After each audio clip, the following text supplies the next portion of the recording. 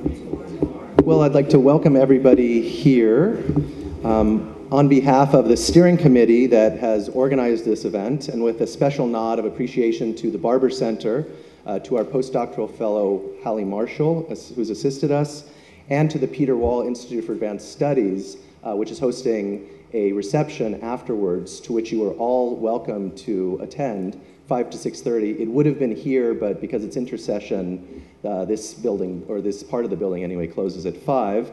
But I would like to welcome you to the first of what is going to be a series of conversations over the next 12 months or so to discuss the role of the creative arts and humanities at UBC. This represents the first public phase of a period of consultation to consider the advantages and the challenges of creating an institute or center whose goal would be to increase mutual collaboration between institutes at the university, between departments, between individuals, between faculties, as well as the local communities that comprise the multicultural mosaic of Vancouver. The committee has been called to explore this idea, has in its preliminary deliberations emphasized the importance of talking and seeking the advice and opinions from the widest swath of possible constituencies, and is in absolute agreement that without equally wide support across the interested units within this university, that this attempt at synergy, collaboration, and engagement will, put simply, not succeed. Our aim ultimately is to present a detailed feasibility study for a future institute, including comparisons with other similar venues across North America and beyond, and with the distinctive conditions of UBC clearly in mind. Other centers and institutes with similar ambitions exist at other universities in North America and elsewhere, and these centers have sponsored such projects as joint graduate seminars across the disciplines and theme semesters where undergraduate students can choose from faculty course offerings conceived to address contemporary issues from multiple perspectives. These topics have been as broad as water and as specific as the role of museums at universities. Imagine at UBC a theme such as repatriation and recovery, bringing together conservation biologists from the Beatty Biodiversity Museum, art historians from the Belkin Gallery, anthropologists and curators from the Museum of Anthropology, and scholars from the disciplines of geography, environmental sciences, literature, history, art, and music. This is the kind of multi-dimensional approach which might include lectures by prominent public intellectuals and First Nations leaders, to which the broader public would, of course, be invited as well. We have the resources already to do this at UBC. Indeed, many such events are already taking place here. It's merely a question of coordinating our efforts better for the benefit of the university community. One final word about nomenclature. The idea of the humanities that we're working with is a placeholder rather than a fixed definition. This is not an institute meant to build a shrine to Aristotle or to reignite the canon debates of the 1980s, although a shrine to Aristotle wouldn't look bad where that tower is right now, but that's another issue. We can also look to other institutes in Canada and elsewhere whose intriguing titles already allow us to imagine other possibilities. McGill University's Institute for the Public Life of Arts and Ideas, for instance, evokes a kind of civic engagement that I think would serve a much-needed purpose in Vancouver and at UBC in a mutually beneficial way. A Center for the Global Humanities also seems appropriate to who we are and what we as a community espouse most forcefully and most eloquently. Finally, I'd like to thank the two units on behalf of the steering committee who have sponsored the exploratory phase of this initiative. The Office of the Vice President, Research and International, and the Dean of the Faculty of Arts, now under the direction of Gage Averill, whom I have the privilege of introducing today on behalf of the committee. All of us know Gage as Dean, but many of us also recognize in him an exceptional scholar of the global arts and humanities, a prime exemplar of the creative and inspirational scholarship that can emerge when arts and humanities come together. His ethnomusicological work, from Haitian folk song to barbershop quartet, From liner notes author to master of the hydraulophone, hopefully he'll perform for us later this afternoon, has earned him many awards and honors. But from our perspective, what's most valuable is his connections between popular culture and the academy, his ability to use academic scholarship to enhance our understanding of music and world cultures. So please join me in welcoming him, who will offer some opening comments and introduce our afternoon speakers. And thanks again for participating in this conversation, and I hope future conversations to come, and please come to the reception from 5 to 6:30 at the Wells Center. Okay.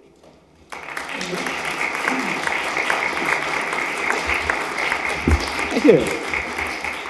Thank you, Neil, and thanks, everyone. I don't think I've ever been called a prime exemplar of anything before, positive or negative, but I'm happy to have been so called today. I had, for all of us, we end up encountering angels as we pass through our lives. One of those for me was the Mellon Fellowships in the Humanities, Mellon Foundation, when as a graduate student, rather recently minted from forestry, a dropout who had passed through forestry school, trying to enter graduate school in the humanities. They took a risk on me. I remember this experience of meeting extraordinary scholars in the humanities around a table, an interview.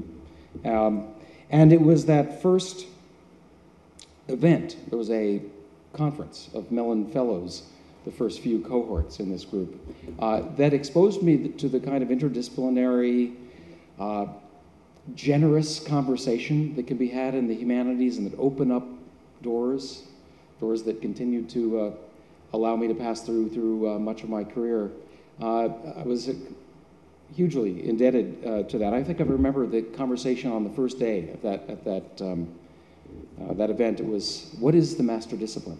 And of course, our philosophers there were quite certain which direction this was going to go. I think I remember raising my hand and entering anthropology as my answer to that question, which is probably not the thing to do at a humanities gathering. If just a point in case you're curious.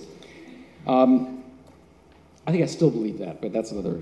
I am, as those of you who know me know, a humanist of the arts with a few of my feet stuck rather firmly in the methods and methodologies of the social sciences. So that did make sense for me. I went from graduate school into my first real job at Wesleyan University after Columbia, where in my second year I applied and was accepted as a fellow in the Wesleyan Center for the Humanities, a wonderful institute in such a small university. Wesleyan is 3,000 strong, students strong, mostly undergraduates. And there, Richard Oman, who was guiding the year, and 6 or 7 of us created a group studying popular culture. And this was about 1990, and we began a series, 91, began a series of interviews with cultural interlocutors. We brought people who were running sports centers, who were directing National Public Radio, who were making ads for MTV, on and on. Very, very interesting group of folks from industry and the media, and we produced a book called Making and Selling Culture, which captured some of the questions we were asking. One of those was simply, how powerful are you? It was quite commonly understood among scholars in the public that those who were directing cultural industries were, in essence, shaping those industries for the rest of us to consume, whereas we found that most of those felt entirely trapped by public opinion, public needs, public experiences, and with very little ability to truly innovate. So we asked these questions and directed that into a product. And again, this experience was quite formative for me. It helped to maneuver my initial research questions, the work I'd done on a dissertation, in a new direction, and exposed me to a group of scholars, some of whom I keep in touch with all over North America, and beyond, and gave a chance to sit outside my discipline of ethnomusicology in a department of music for a really vigorous exchange of ideas and beliefs. Extraordinary time.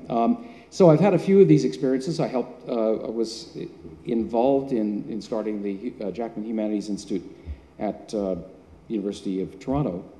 Does anyone ever watch the show about Saskatchewan called, now off television, called Corner Gas? Do you know what they do when they mention the town next door in Corner Gas? They always go and spit to the side.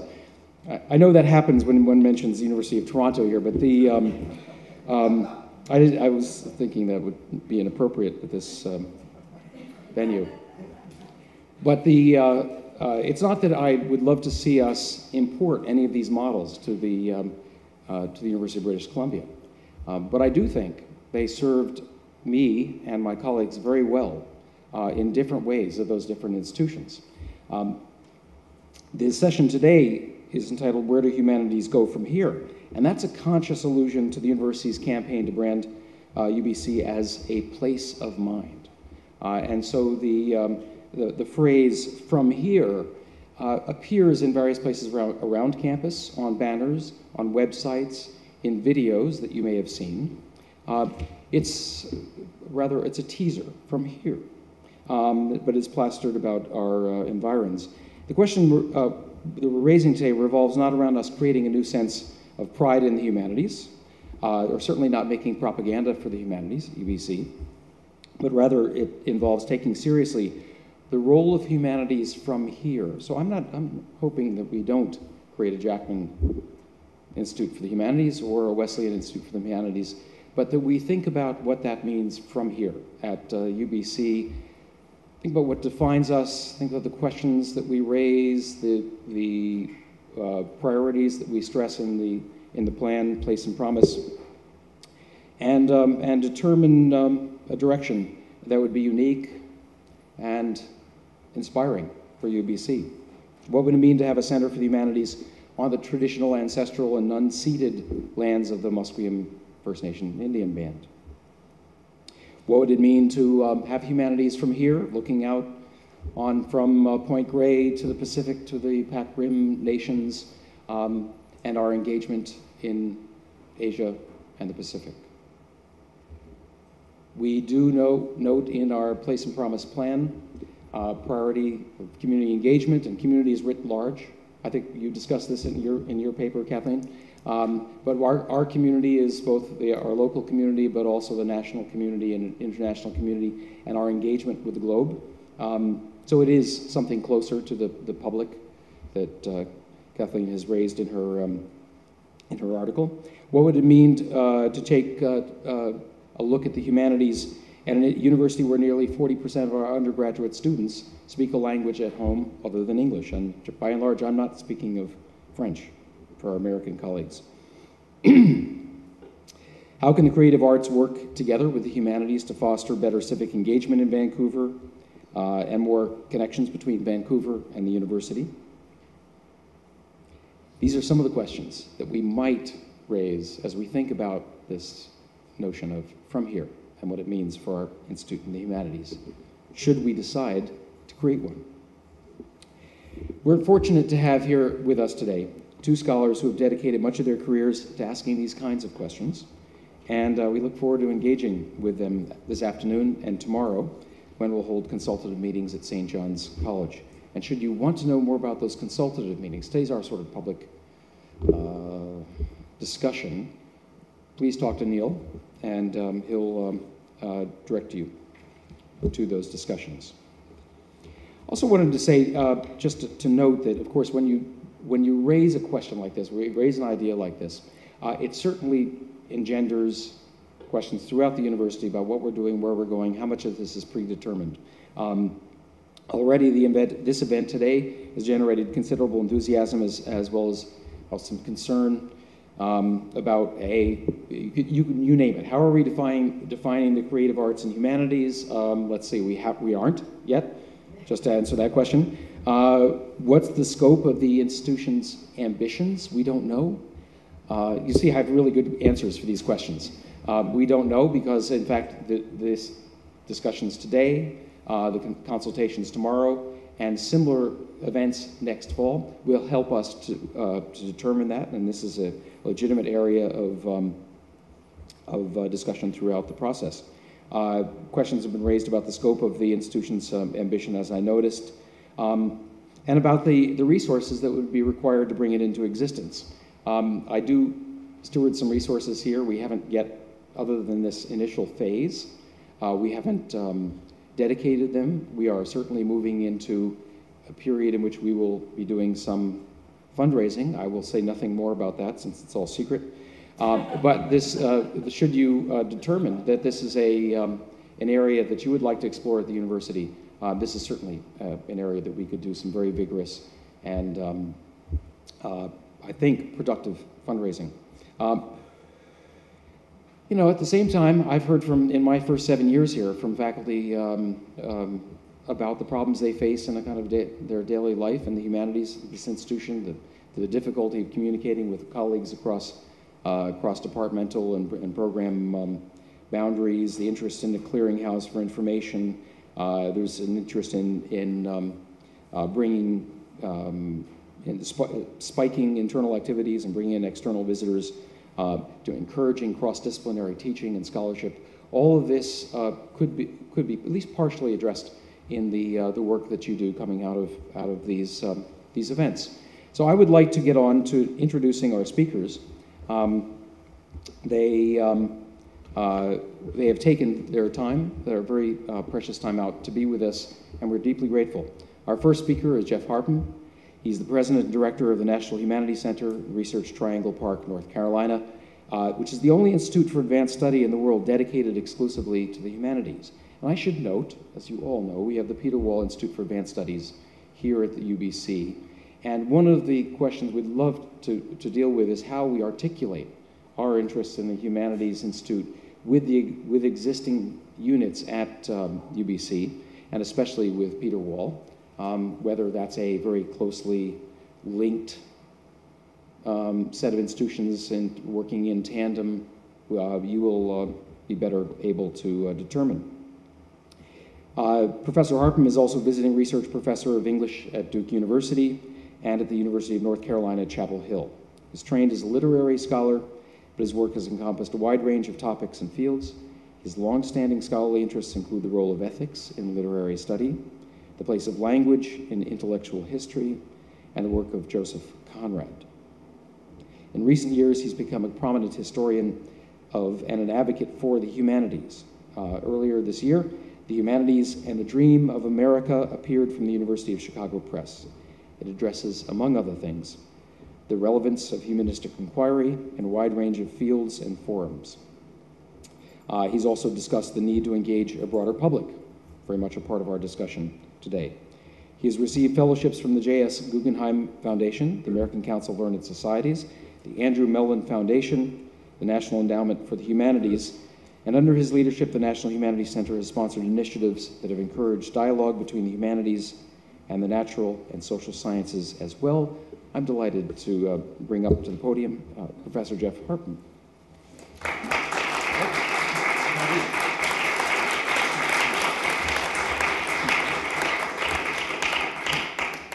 Thanks, Gage, and thanks, Neil, and thank you all for coming. This is my first visit to Vancouver, and it's such a beautiful campus. As we were walking over here to the building, I said, gee, if it weren't raining today, this would be the perfect day to be on this campus. And I was told very severely that in Vancouver terms, this did not qualify as precipitation. But still a very beautiful campus, and it's exciting, of course, to be present at the beginning of anything. I can already say after only a few hours on campus that whatever you decide to do here, you do have the intellectual and the cultural resources to do it with. I'm going to begin by taking up in a very literal and even plotting way the question of where do we go from here, which seems a question that's truly good for all seasons. First of all, I think that we have to understand where we are and how we got here. And if you're a humanist, you're long accustomed to thinking that wherever we are is not necessarily where we want to go. But if we're going to go anywhere, I think it's important to understand how we got to where we are right now.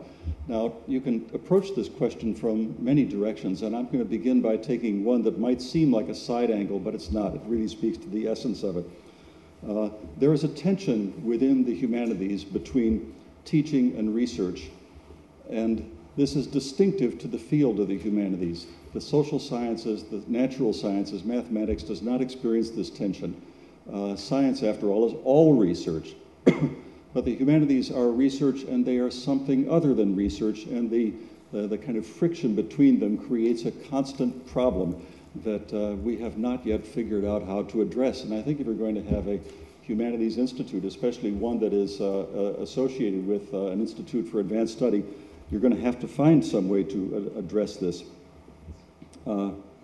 And if we understand why there is a tension between teaching and research in the humanities, then I think that this will lead to an understanding of how people think about the humanities, including how scholars think about the humanities. It's not always apparent to me that humanistic scholars really understand what they're doing or why they're doing it in that particular way. And so a little bit of history might be useful. I'm going to begin with by referring to a series of articles made by a guy named Mark Bauerlein, who is writing in the Chronicle of Higher Education. Mark Bauerlein's research was sponsored by the American Enterprise Institute, and so you might be tempted to think that it takes a politically conservative tack, and perhaps it does, but the focus of these articles was that there is too much research going on in the humanities today. Research is a waste and a distraction. Research is beside the point. It is not the main thing.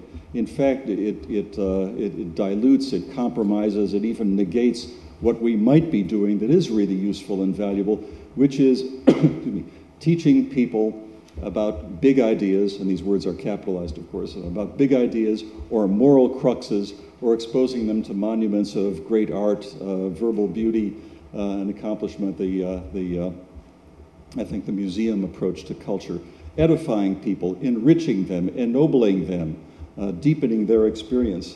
Bauerlein has actually said in an interview that he thought that there should be only a few research universities in the world, 20 or 25, I think was his number. I'm presuming that the university that he teaches at Emory would be among those 20 or 25, and that he personally would be given an exemption to continue to pursue research if this were put into place. He had some database that showed that 16,771 books on Shakespeare had been produced in a particular time. And he said, really, this is ridiculous. It's reached a point of diminishing returns, and we should simply cease because teaching and research were a zero-sum game, and any moment that a professor devoted to research would be stolen from the students who so richly deserved it, who in fact were paying for it. Now, I'm sympathetic with this argument in many respects. I think that humanists should teach, they should teach well, but I don't think that it is a zero-sum game, and I do think definitely that there is a productive relationship between the teaching and the research part of humanistic work. The way to understand an argument like Bauerlein, and he is very, very far from being a lone voice in the wilderness on this, he is in fact part of a chorus, but the way to understand it is by returning to a certain strand in the classical tradition that he takes very much to heart, whether he knows it or not. This is a tradition associated with Isocrates, who at the time in Athens and for many, many, many hundreds of years thereafter was the leading voice in forming the ideas about education that came out of the classical world.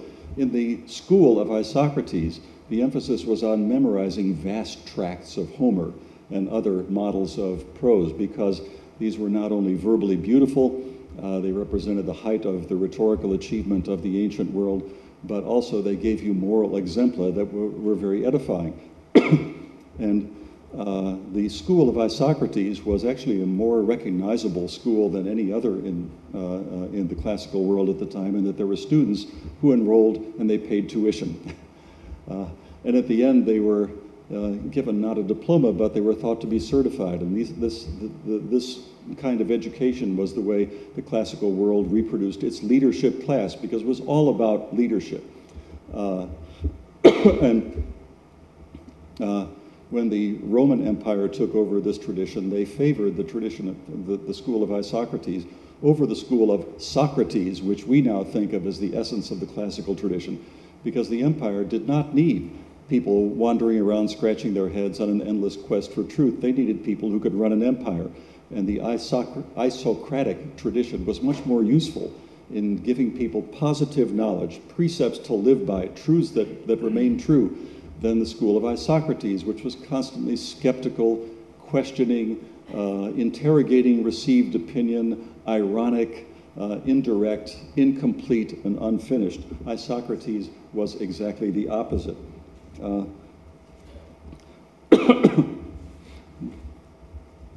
Now, it's clear that we still retain some remnants of the tradition associated with Isocrates. Anytime an administrator, a dean, a president, or a parent perhaps, talks about the university as the site where moral citizenship is inculcated, they are speaking the language of Isocrates. And anytime that somebody talks about the university as a place where students are exposed to the examined life, the probing critique of prevailing doxa, they are speaking the language of Socrates. Now, in the modern universities, these have crystallized in various ways.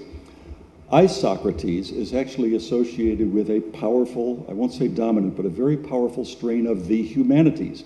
This is where people encounter images of mastery and wisdom, truth and beauty.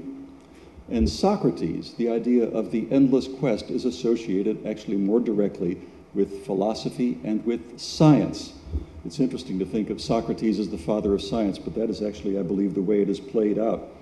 Now, these traditions merged in a new way at the end of the Second World War in American higher education, when through the agency of a couple of books, influential commission reports, government policy statements, a new template for American education emerged. It was to be a program of liberal education that included a significant exposure to the natural sciences, the social sciences, and at the moral core, the humanities. The humanities represented in this tripartite conception the continuation of the Isocratic tradition. The humanities was where you would receive the kind of moral grounding that would stand you in good stead for here and ever after. And the sciences is where you pursued the quest of Socrates, on an endless quest for an ultimately unfinishable truth. The humanities was the core of a system of education that, this is the really radical innovation, and I think today it stands as the greatest American invention of the 20th century, a system of mass liberal education that would regulate the organization of education from the high school level on up to the Ivy Leagues. That is, every American in this emergent plan after the Second World War would be educated in roughly the same way. And the idea was that this would create a massive engine of social dynamism and mobility, because the children of immigrants and slaves and people of ethnic or religious minorities would receive essentially the same kind of education that people of a much higher level of social position would receive, albeit at a higher price at their more expensive institutions. And this, I think, produced the system of mass liberal education, produced fabulous economic and educational and social benefits for the United States, at least, for almost half a century after the Second World War. The period from 1945 to 1975 or so is commonly referred to as the golden age of higher education. Now, you can see that there's a certain allocation here. The humanities are associated with wisdom, and the sciences are associated with knowledge. They're both associated with truth, but they reach truth by a different direction. One is kind of timeless, eternal, difficult to describe exactly, and the other is very precise, very empirical. Now, what complicated this picture was the emergence at the same time, at the end of the Second World War, of research as the overriding imperative of the university. This was propelled by the formation of the National Institutes for Health and the National Science Foundation. This sounds very boring, I know, but in fact it's incredibly crucial to the way education developed. After 1950, these two federal agencies began to pour immense amounts of money into the system of higher education. And they had the effect of reorienting universities and even baccalaureate colleges as time went by into engines of research. They used to be engines of education, but they became over time engines of research. The sciences simply had to devote themselves to getting government grants if they were to exist at all. And today in the United States, if you are a scientist, you basically sign on not to a tenured position, but you get the opportunity to earn your own salary through your grant-getting activities. And the universities today justify their scientific enterprises by the amount of money that they bring in. And in fact, science itself is justified as a grant-getting operation. It's associated with technology, with innovation, with health, with well-being, and that is the justification for science today. Science used to be justified as the purest of intellectual pursuits. It had no immediate utility. It had no end in sight. It was curiosity for the sake of curiosity alone. But that is no longer the case. Now science is devoted. Now science is a profit center within the university. Just in order to breathe this new air, the humanities, which were set up as the site of wisdom, had themselves to become research enterprises. Now, research is a professional activity. It's undertaken by people who speak largely to themselves. They cultivate exotica. They ponder questions that are kind of at the far reaches of inquiry. They speak a language that is not spoken by other people. Research is not a vernacular undertaking. Research is a professional undertaking. And as time went by, the humanities themselves became professionalized, they became elitist, they became obscurantist. And in the sciences, this is not a problem. After all, you're impressed with your son or daughter when they have written a paper, no two consecutive words of which you understand, if it's in a scientific field. But it is a problem when it comes to the humanities, because the humanities, we have been acculturated and accustomed to think, is a vernacular undertaking. It speaks to all people. It speaks in the vernacular. It speaks our language. But you can see that with all the professional incentives in a university tending towards research, you have a problem in the humanities, because the more professors advance professionally in their field, the weaker is their connection to public understanding and support, because they're no longer interested in the Isocratic tradition. The humanities have really been tormented by this difficulty. Research requires funding. In order to get funded, you have to make a research proposal which justifies what you do, which gives a monetary value to what you do. And this value must be justified by casting your work in very, very limited, specific, and technical terms that most people cannot understand. And so the result is what we have today. The humanities riven between two projects. One is dedicated to ennoblement, enlargement of the mind, cultivation of the imagination. And this is centered or localized in the undergraduate programs in the humanities. And then at the graduate level, we have the Socratic orientation, research, progressive knowledge, and specialization.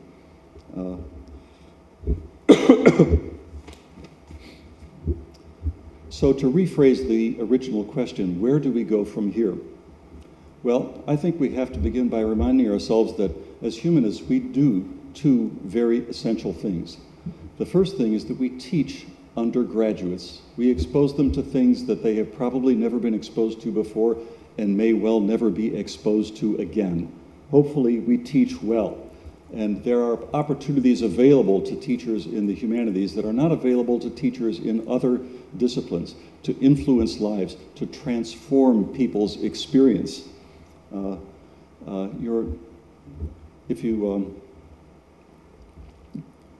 come out of a college education and you remember it fondly. If you're like most people, what you remember is that time when a teacher looked you in the eye and said, "What do you think?" In other words, what is your opinion about what you think?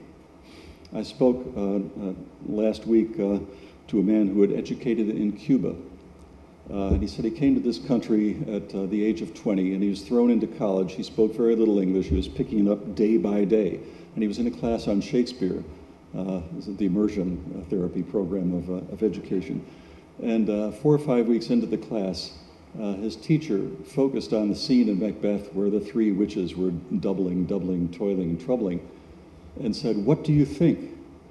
And he knew enough English to understand the question, but he said, literally, nobody had ever asked me that before. These are transformational moments. We take them for granted in our system, but we should not, because these are the things that reach deep into the soul of a young person and change them forever. And they are available to people who work in the humanities, not so much if you're teaching differential equations or statistics. We expose people to works of great power, imaginative beauty, and this is our forte. We have this. This is ours. The second thing that we do, and must never forget that we do, is we have an absolutely immense research assignment. We have total responsibility for everything that everybody knows about everything that happened before last night to us. Everything that you know about anything was discovered and verified and publicized by some scholar or other. There is no other way.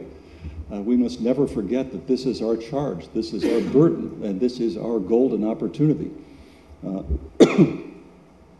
If there were no research component to the humanities, or if that research component was segregated so that only a couple of universities could engage in research, imagine the vast difference that would result at those universities where no research was conducted. The past might still be conveyed, but it would be conveyed in the form of doctrine or myth or a set of museum exhibits. It would be conveyed passively, received passively, and probably resentfully. But when the teacher, the transformational teacher who can look you in the eye and say, "What do you think about this?" is also a scholar, along with the information, something else altogether is conveyed as well. That is a spirit of activism, a spirit of mattering, a spirit of creativity.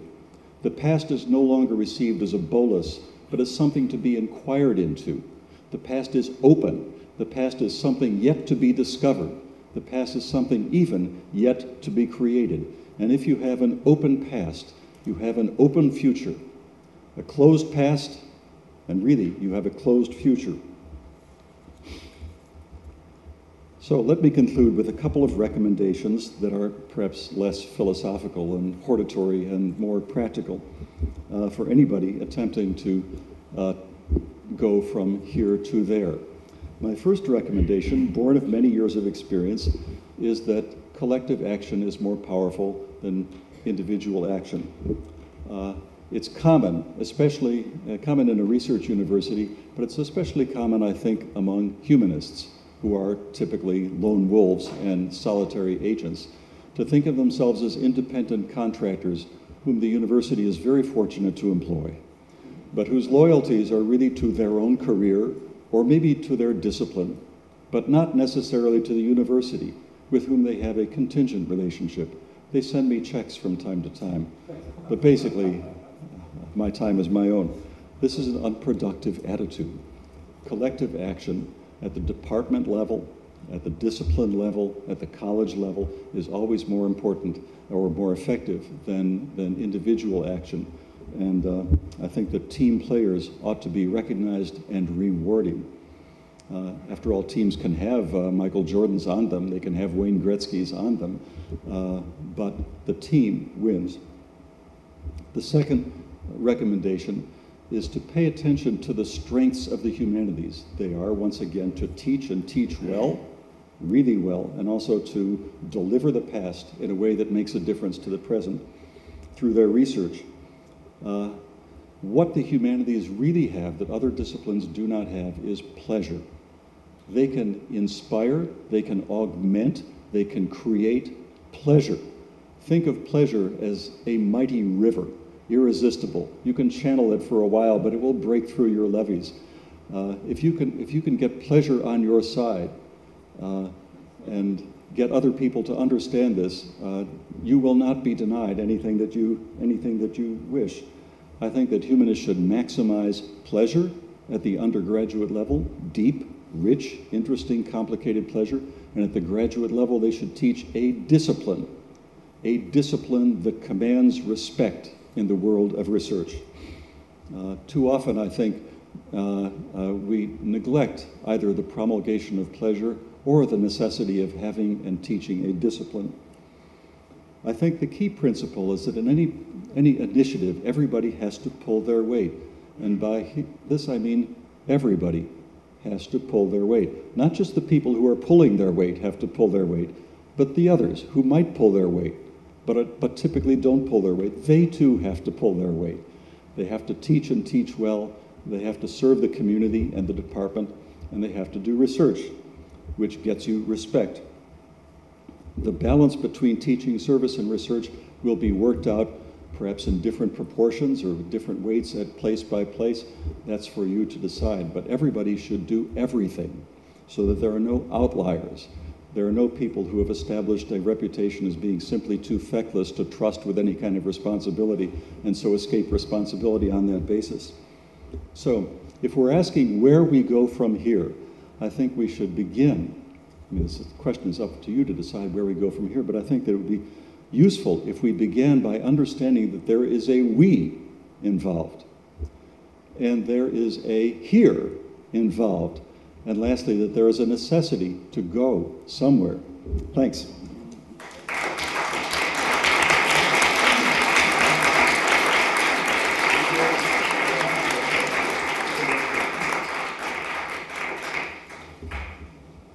I wanted to thank Jeff for those comments, and learned a lot from them. First of all, I love the, I'm not responding here officially, we're just getting the PowerPoint up for the second speaker.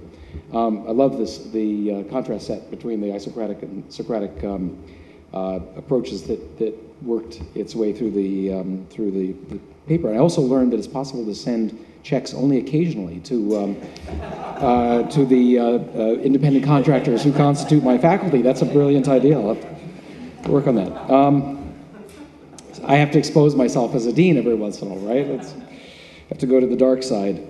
Our second speaker is Kathy Woodward, and I was remembering speaking with Kathy right before we got up today that I was told I had to meet her by Bob Gibbs, a colleague of mine at the University of Toronto, who is the head of the director of that center that I spoke about, the Institute, U of T. She is at my alma mater, the University of Washington, where she directs the Simpson Center for the Humanities. Prior to arriving in the Pacific Northwest, she was director of the Center for 20th Century Studies, that's that former century, at the University of Wisconsin-Milwaukee, where she also taught in the Department of English and the Interdisciplinary Graduate Program in Modern Studies. She's received grants from the National Endowment for the Humanities, the Woodrow Wilson Foundation, the Rockefeller Foundation, and the National Endowment for the Arts. In her current post, she has spearheaded projects on the digital humanities, which she established as a key initiative at the Simpson Center in 2005, and also on the importance of public scholarship, about which she has published an article in the journal Daedalus from 2009 entitled "The Future of Humanities in the Present and in the Public." That was the article to which I referred rather obliquely in my comments before, and which I believe many of you have read in preparation for today's discussion. She's also the author of Statistical Panic, the Cultural Politics and Poetics of the Emotions, and she's editor of The Myth of Information, Technology, and Post-Industrial Culture. She serves on the steering committee of the Humanities, Arts, Science, and Technology Advanced Collaboratory. You'll note that I skipped the acronym for that. And the HASTAC, I believe. Haystack. Of course, excuse me. It's actually a clever acronym.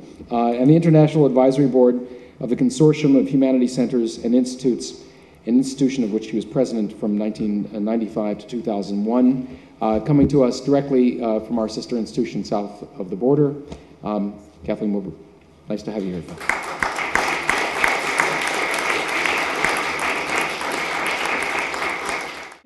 Thanks so much for inviting me. The institution that is the Humanities Center is an institution I dearly love. I have never left it, actually. As John Beasley Murray knows, I was at Milwaukee for many years directing their center and then moved to Washington to do the same thing. So I'm thrilled that you're going to, I assume you're going to, establish a Humanities Center. And while I'll be making some general remarks, I also want to make a few logistical remarks about Humanities Centers along the way. Thanks again to Neil and to Gage. We live in a time, you've already heard this today, of immense change. It's driven in great part by the coevolution of globalization on the one hand and the communications revolution on the other, referred to as new media, referred to as digital humanities, and we need to change as a result. It's a time for action. You're ready to go somewhere. I call that scholarship in action, and I call that scholarship in public. Many of you have read what's happening in the United States. We're questioning higher education and its institutions on matters of affordability, accessibility, and most importantly for many of us, and this is something that Geoffrey alluded to in his remarks, on the matter of our aloofness from public concerns. In the US, there's a widespread decline in confidence in what we do. There's no question about that. And many refer to the alienating effects of precisely what you referred to, Geoffrey, as professionalization and specialization. It has reached the tipping point in the United States where higher education is now, and this has been subjected to data-driven research, most people in the US now consider higher education a private good and not a public good at all. I know there's a similar story. You're not at that point in Canada, thank goodness. But what this means, of course, in the United States is that tuition is going up and up. The amount of money for public institutions from the state is going down, and this will just proliferate and exacerbate and create further and worse feedback loops. It's clear that it's up to us to make absolutely visible what the importance is of our work to a more general public. We're doing fresh work, many of us, and we want to be able to connect that work and show how it's important for the public good and that it is a public good in and of itself. I'm thinking of Jeff now when I remind those of us in the US that, in fact, for Thomas Jefferson, the legacy was not just the Declaration of Independence, but it was a university, the University of Virginia, very important. With the emergence of new media, we have at our disposal new educational and intellectual spaces in the shape of multimodal forms of communication, and I take that very seriously. Many of our graduate students have grown up in what we call screen culture. They're digital natives. We need to change. Many of them have grown up working in communities. New modes of undergraduate learning include service learning, community-based learning, and experiential learning. Much work is being done at the undergraduate level that is portfolio-based and project-based. It's often web-based. We need to think about our work in terms of research in those terms as well. Many of our graduate students are restless. They want to connect their scholarship with concerns that are larger than the purely professional. In short, in the midst of the corporatization of the university, as well as the contraction of higher education and the crisis in scholarly publishing, and let me just pause for a minute to say something about the crisis in scholarly publishing. It's a crisis of the monograph only, really. It's not a crisis in the humanities in terms of journals. So we need to reconsider the monograph as the most important, and now I'm referring predominantly, of course, to the humanities and not to work in the creative arts. We need to rethink the monograph and the dissertation as a monograph. There's a promising convergence between the goals and modes of scholarship that goes public with the digital humanities. Those two things work together very well, and it offers me a lot of confidence about the future of scholarly communication. And here I'm using the word communication, which is much larger than publication.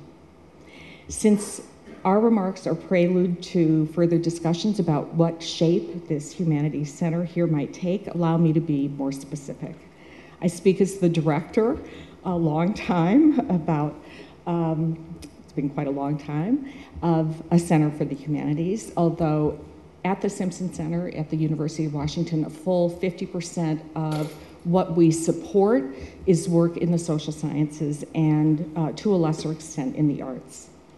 We've supported many long-range projects over a period of several years, ranging from Asia and trauma, a very important 4-year project, to a 6-year project with multiple people involved on the modern girl around the world from the 20s and the 30s. People with different language expertise and cultural expertise contributed to that. We have a very active collaboration in science studies that is in its 4th year, and I know Neil knows something about that. And of course, many, many other projects. But I want to say something, and I think it's appropriate given Jeff and our different locations altogether, about the different shapes that humanities centers take. An historical note. Over the past 5 decades, virtually all of the 62 research universities that are members of the Association of American Universities, and that includes, of course, 2 universities in Canada, almost all of them have created humanities centers, ranging from the Institute for Research in the Humanities that was founded at the University of Wisconsin in Madison in 1959 to the inauguration just this last fall of a new humanities center at the University of Arizona. The institution of the Humanities Center has proved remarkably supple, forward-looking, resilient, durable, and in great part it's precisely because, unlike most centers, and I see them all around your campus, and institutes, they don't have a particular mission. It's a capacious sphere, if you will, that over time allows what you choose as a general mandate to, in fact, be filled with different kinds of specific projects. Broadly speaking, there are 2 kinds of centers, and we represent them. I'm going to refer you to a piece by James Chandler in Critical Inquiry that appeared in the summer of 2009. It's a special issue devoted to the fate of the disciplines, but it's not as cataclysmic as it might feel from the title. He delineates, on the one hand, the Institute for Advanced Study, and on the other hand, the Humanities Center. And in brief, this is the distinction he makes, that institutes for advanced study tend to offer havens for scholars to focus on their research away from the demands of everyday life and offer fellowships to individuals. And the Getty, for example, where Neil will be, is one of them, and of course the National Humanities Center also. While humanities centers, as they've evolved over the past 4 decades, emphasize bringing scholars together in collaborative groups on common projects and holding high-profile events and informal gatherings for dialogue and discussion.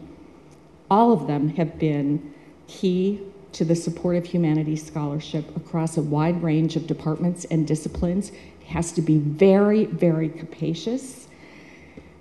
They've been key to sparking and seeding innovative work in the humanities. So what may not be able to be seeded in a department, it can be tried out in a humanities center. It's been key to creating vital networks that offer faculty and graduate students a different intellectual home so that they can have more than one intellectual home, very important.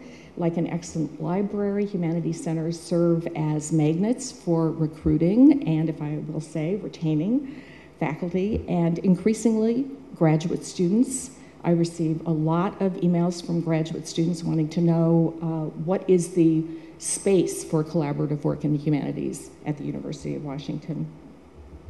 Fellowships for individuals have been a staple of both centers, but I want to tell you what the 5 major trends are that I see at humanities centers around predominantly the country. And you, of course, would choose where your here is from here. These are just major trends and at humanities centers. First of all, more programs have been created in recent years in terms of collaborative research, really collaborative research, not the research by the individual, and teaching. And if there were one word I would use now to say what kinds of work is going on in Humanities Center, I would use the word collaborative and not the word interdisciplinary. And so here we go. Let me see if this will work. Just a few websites. Let's see. Oh, that's great. That didn't work.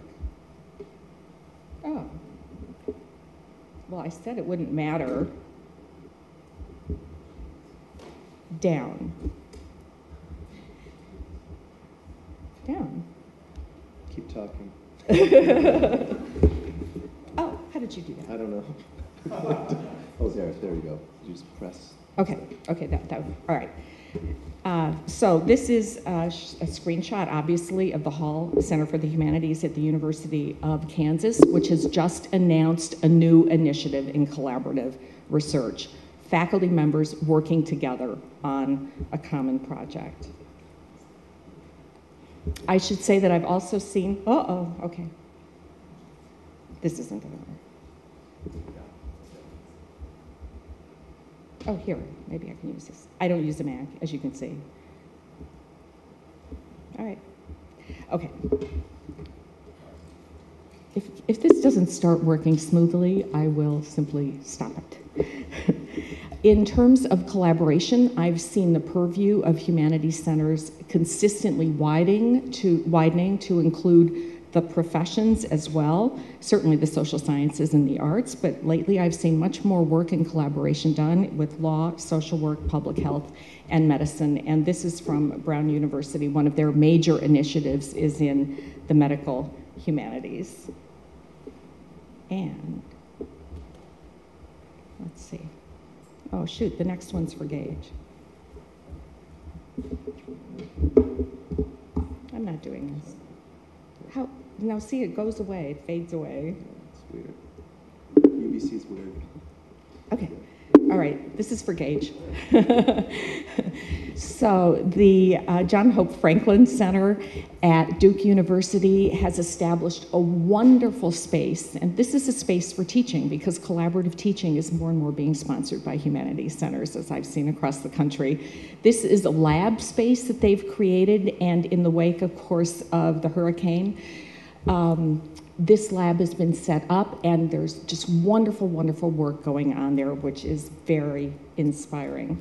If I were establishing a Humanities Center right now from the ground up, and I realize that this may be or may not be a provocation for you, I would emphasize collaboration, and I would not emphasize individual fellowships for faculty members for working on individual books. I would simply not do it. Remember, we have a crisis in scholarly publishing of the monograph, and yet we continue to support them over and over again. And now I'm just referring to the monograph that is print, bound, and not searchable.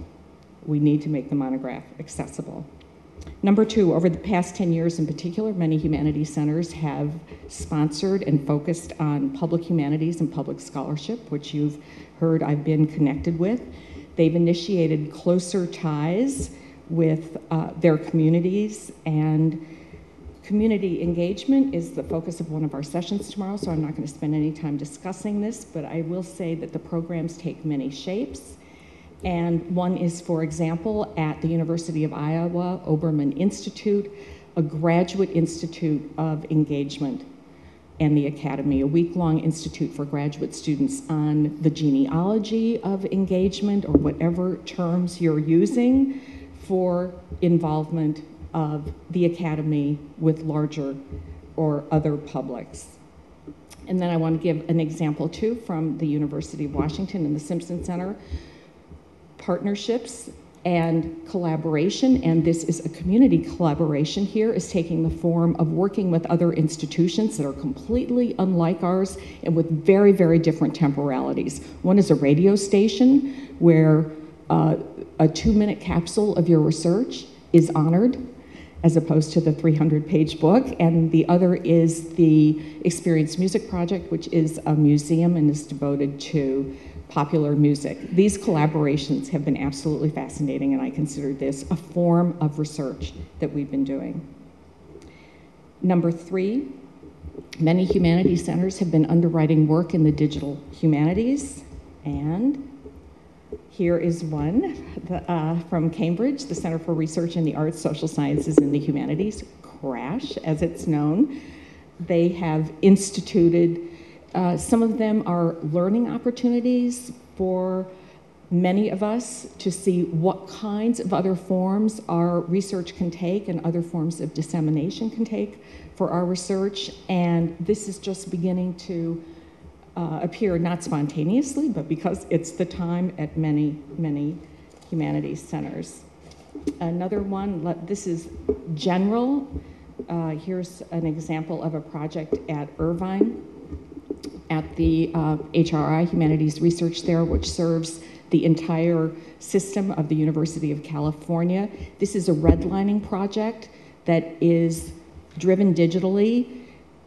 The research that's contributed to it is mapping the areas that have been redlined in California over its history, and this is something that is available to the public, which is very, very important. How can we make our research, and I'm focusing on research predominantly, available to larger publics? One more example. This is an example actually of the 4th trend, I would say, in humanities centers, which is a concern with public policy. It's emerged as a focus of quite a few centers, with the idea of community being expanded to ever larger spheres, as Gage, you said in your opening remarks, including national security, for example, and borders and health and illness.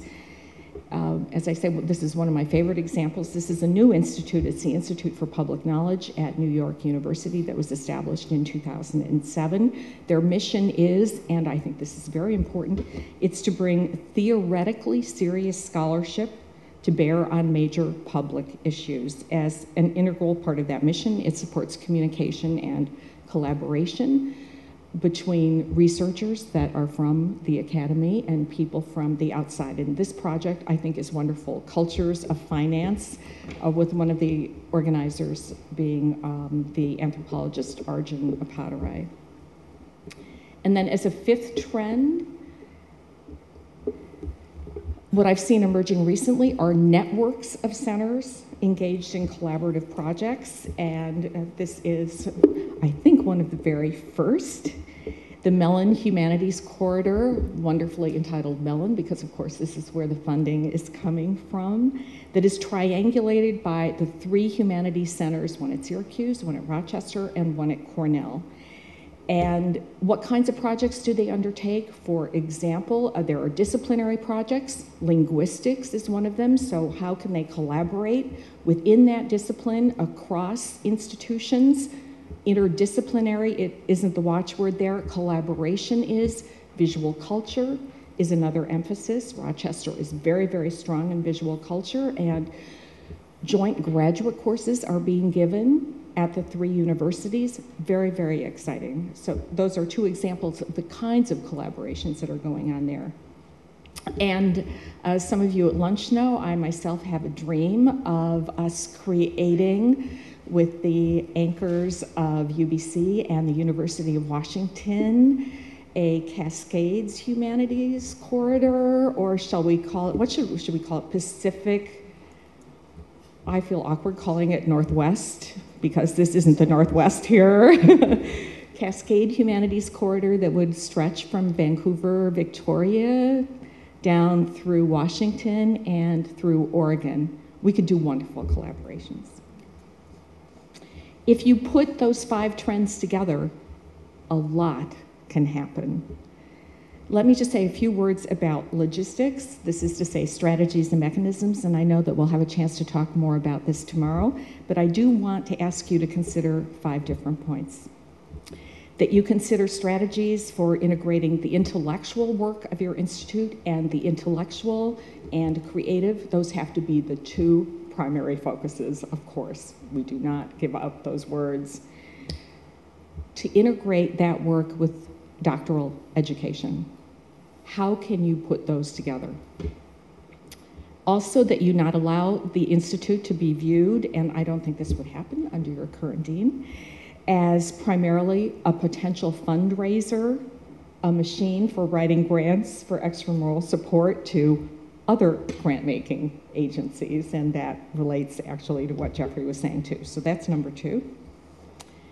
Number 3, that from the very beginning you consider the creation of your institute in tandem with the digital revolution that is radically changing how we undertake and disseminate knowledge and the forms that it takes. And that number 7, that you not devote precious resources to a program of postdoctoral fellows if they are funded by your own university. If they're funded by the Mellon Foundation or another wonderful source of support, that would be fine. But I would really suggest that you not do that. So those are strategies and mechanisms, and most important is the intellectual orientation and the creative orientation of your institute. And as a provocation, again, what I would like to say at this point is that if I were to found a center today, I would take it to have as its capacious purview matters that are of intense concern to a larger public interest. It would be up to you to find ways to cast your research as having that importance. So matters of public interest, this can include the history and the future of the book, of course.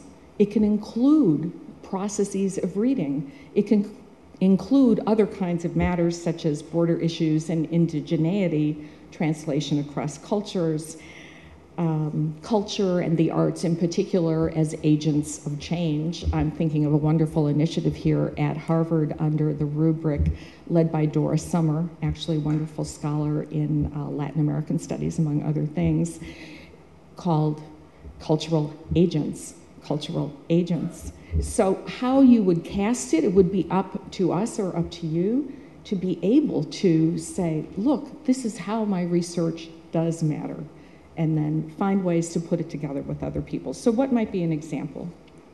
Let me focus on climate change, and in concluding my remarks, this will let me focus on climate change and what I want to call actually big humanities, and here I am evoking the sciences and big science. At the present moment, what I see looking at humanities centers around the world, actually, this is the issue that seems to be engaging most of them. I can point to the Baker Nord Center. This is the Baker Nord Center at Case Western Reserve University. I can point to the Illinois Program for Research in the Humanities at the University of Illinois at Urbana-Champaign, which sponsored this lecture series last year. I can point to, and again, these are just selected. Come on. The Institute for Collaborative Research in Public Humanities, which I underscore the title of at Ohio State University. A project on environmental citizenship, which is not a single-year project, and that's another thing that's so important. We need to think in terms of longer temporalities for project and not the year. I can point to, again, CRASH. Oh, actually, this is the Townsend Center at Berkeley, and then finally, to CRASH, which had itself also a Cultures of Climate Change research group. Environmental issues require decisive, strong, and proactive public policies, but making a case, a persuasive case for public policy is undermined, and I think almost fatally so, by the failure of our individual and collective imagination to comprehend the long arc of the history of the human species. And this is where, and we heard this before with Geoffrey, this is where the humanities, the arts, and the social sciences can help us stretch our imagination to provide a firm foundation for understanding, one that would be characterized by a commitment, which would be a moral obligation to care for the life on our planet in all senses of the word. Now, what can we offer? And I'm sure many of you will know this. I hope you've read his wonderful essay in Critical Inquiry. This is just an example of work that I see as exceedingly strong research that is based on collaborative research and profoundly communicates with the public audience. You will probably know Dipesh Chakrabarty as a post-colonial scholar from the University of Chicago. Several years ago, he decided to take up the matter of climate change. A year and a half ago, he gave this, what was an exceedingly thought-provoking talk at the University of Washington, and I know he's given it many, many other places, and he should give it everywhere. It was something that we're still talking about. It was a kind of intellectual stimulus package in and of itself. It inspired many of us to widen our frame of thought.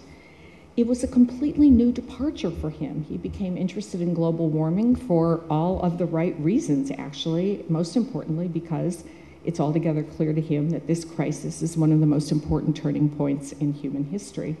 He's been in conversation with scientists, with policymakers, and engineers, and you see there the collaboration is reaching out beyond the purview of the humanities itself. He's read the work of paleontologists, reports from the United Nations. He's thought deeply about what he calls the climate justice position, which is abbreviated as the West versus the rest. And he understands, as an historian, the terrible irony by which the economic developments of the last 250 years, those are years, of course, which witnessed the Enlightenment as well as struggles for democracy around the world, but those were also years of modernization and the development of capitalism, which unintentionally caused the crisis of global warming. For him, global warming is the shadow that falls on the promise of civilization and its performance in the last 200 years.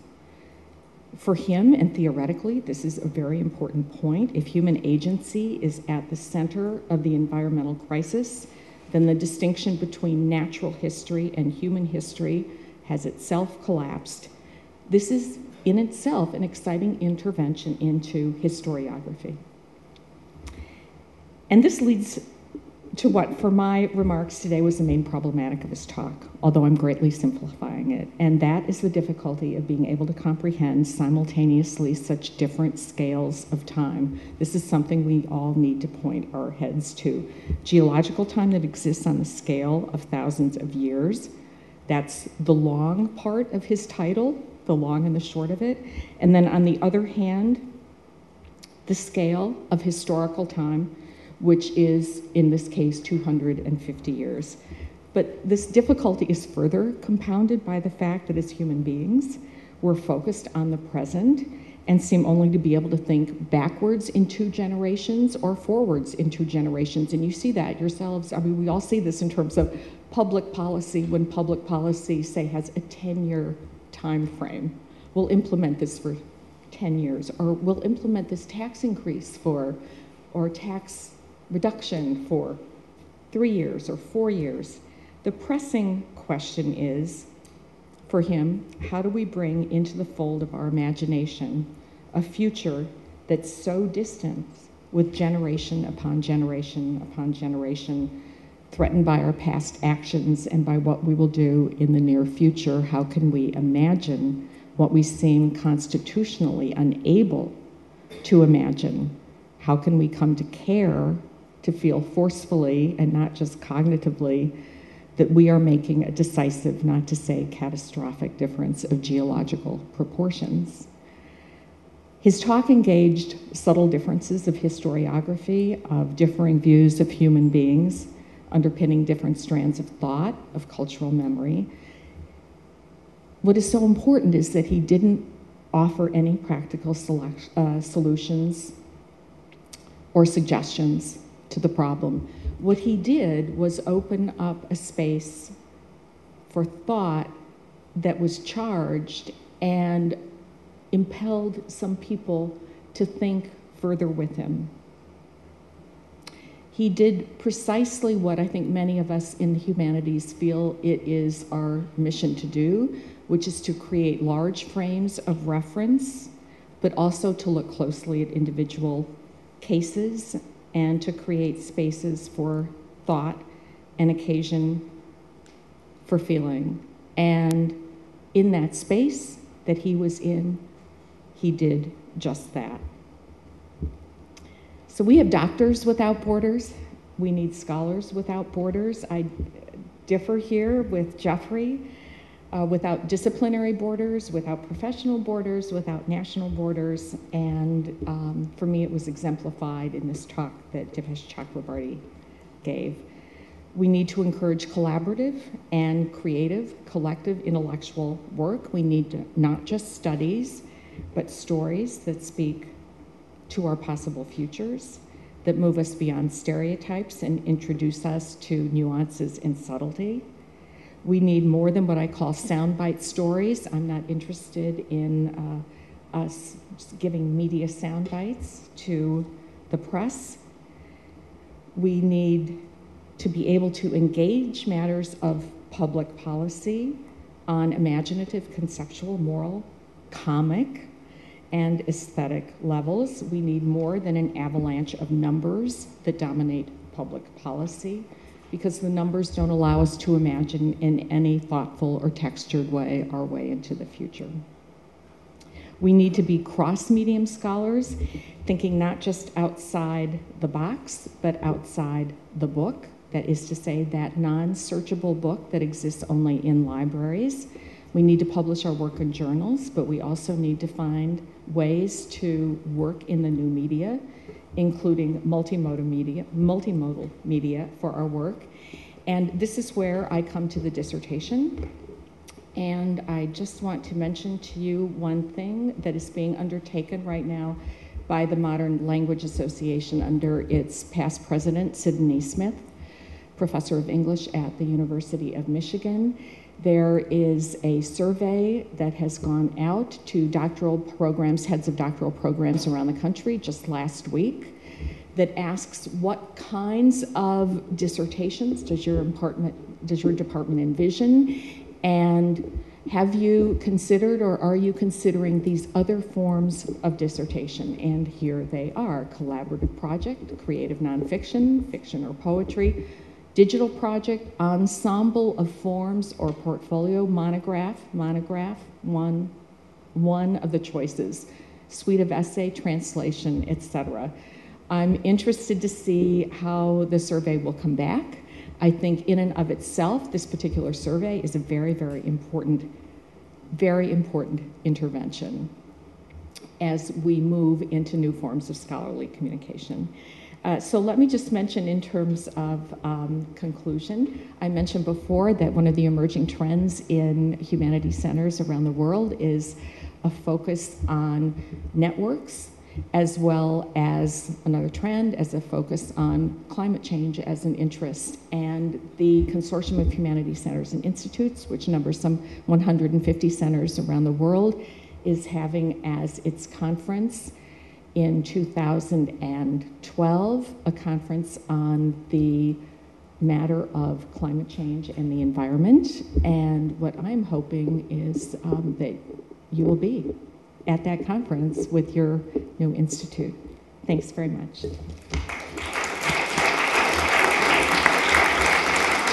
And I should point out earlier in my remarks, I mentioned the kinds of units at this institution and initiatives at UBC that we might want to think about as we design the work that we'd like to do and the units that would guide that. One of those is on the drawing board, and I bring it up because of your comments, Kathleen, and that's the School for Public Policy at UBC. This is a significant initiative of our president. I believe something like this will take shape over the next few years here. And as it happens, one of the issues I've raised is whether or not we would have something that would look at cultural policy, humanities, in relationship, so that it doesn't become a redoubt simply of the social sciences, law, etc. So consider that as well as as something on the horizon. We'd like to open this up now for a discussion, conversation. You can ask questions of our panelists, I guess. Not really a panel, but our speakers today, and also make comments and engage for the next however many minutes we have. We'll look at. We have an hour, so we'll. Great. Comments, questions? Kathleen, you mentioned at the beginning of your talk that the perception of higher education is now predominant or evermore as a private public good. So I assume you mean as well the perception of humanities is also as a private good, not a private good. Did everyone? Not yours, the public, but am I correct on that or not? Did everyone hear that question? Back. We could repeat them as up here, or you could also come to the mic if you prefer. Danny's question was that we've discussed the university as it is understood increasingly as a private good. Is that true of the humanities as well? And the reason I ask that is because there must be people who believe that it should be a private good, or it wouldn't be happening. And I'm curious about why they think that. I don't. It's a really, really good question that you ask. And what I see is that the humanities might not even be part of the question. So when parents are asked, for example, what do you think your kids should get out of going to college? It's that sort of data-driven survey. And they say, well, we need our kid to get a good job.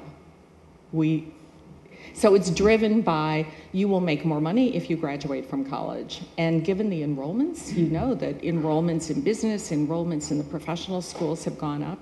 I mean, Bill Redding's contributed so much to this discussion in, was it 1995 that book was published? So it's very tricky, this relationship between the public and the private. Understanding it as a private good is as a consumer good,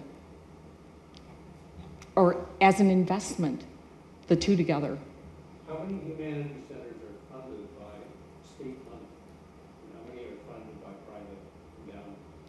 I actually can't answer that question with any kind of specificity. I know every humanities center strives for an endowment.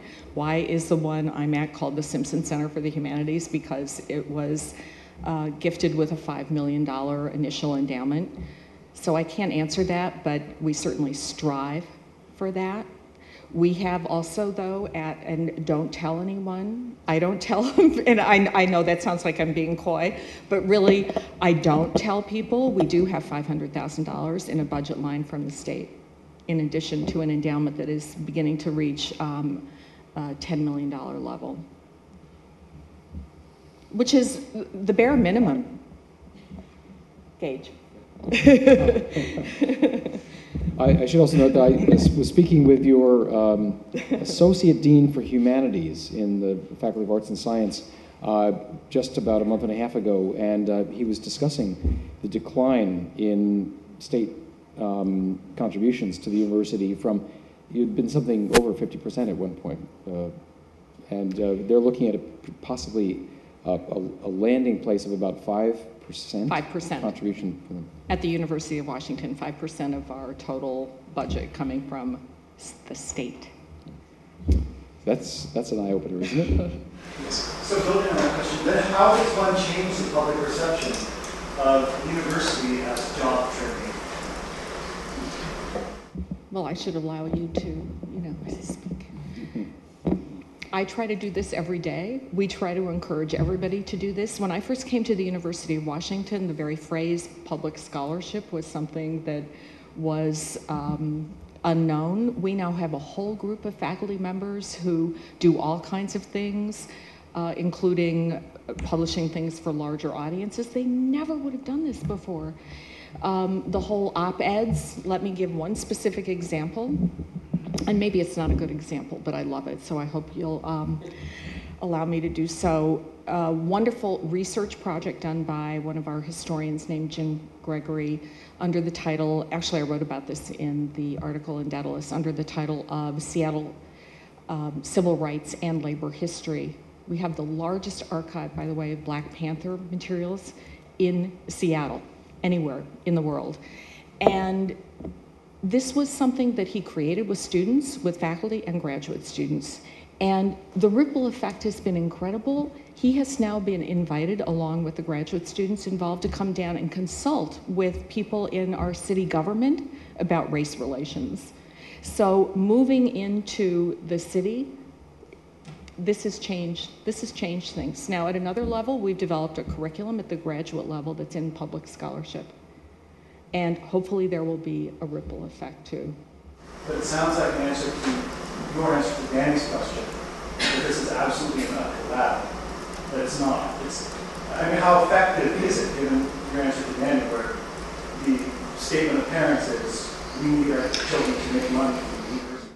I know, I guess I have to give both answers. That within the large frame, of course, it is an uphill battle. I don't even know if it's uphill, it's just like stratospheric. Where is it located? I mean, structurally, I can't change conditions within entire nation states, et cetera. But I do see change taking place on my campus. I absolutely see it. It's a different ethos, at least within